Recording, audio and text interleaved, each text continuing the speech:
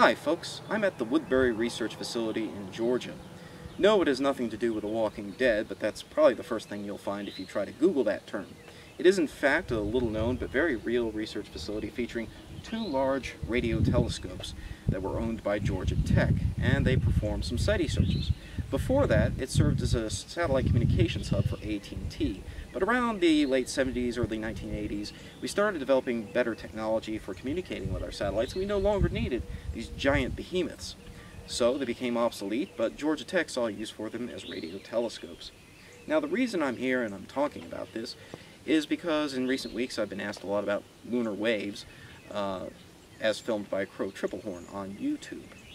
Now, Crow claims that this is evidence of a lunar hologram, that the moon is fake or an illusion, or that it's covered by a hologram, and he even suggests that they're wrong or lying about the distance from the Earth to the moon. So we can actually test that claim directly by bouncing radio waves off the moon. In fact, using equipment much smaller than what you see behind me. It's in fact something that amateurs can do and have done for many years.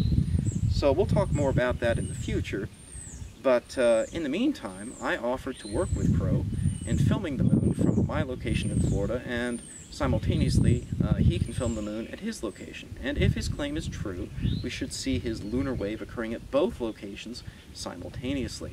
If, however, it's a hoax, which, again, I apologize for accusing him of hoaxing it. He could very well be recording real atmospheric refraction through things like plane wakes. So, apologies, Crow, sorry about that. You're right, it could actually be something real. It could actually be real atmospheric disturbance. If you go to Dazza the cameraman's channel, you can actually see an excellent video of this that he just posted, I believe it was yesterday, he just posted this, of a plane crossing in front of the moon and producing a spectacular pair of lunar waves. Those were actually disturbances coming off of the wingtips of the plane, and it causes a very severe and very sharp line of atmospheric refraction, and that line can even bend and form curves and everything else, and you can see this all brilliantly displayed on Daz's channel, so go check that out. But if that's all it is, then we won't see it from multiple locations simultaneously. It would in fact be, of course, just a localized atmospheric phenomenon.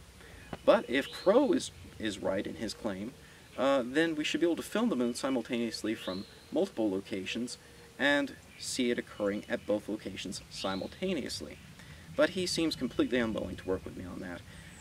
That's why I did the my last webcast alone, because he refuses to work with me, but my offer stands. Anytime he wants to come along and work with me on that, I'm more than happy to do so.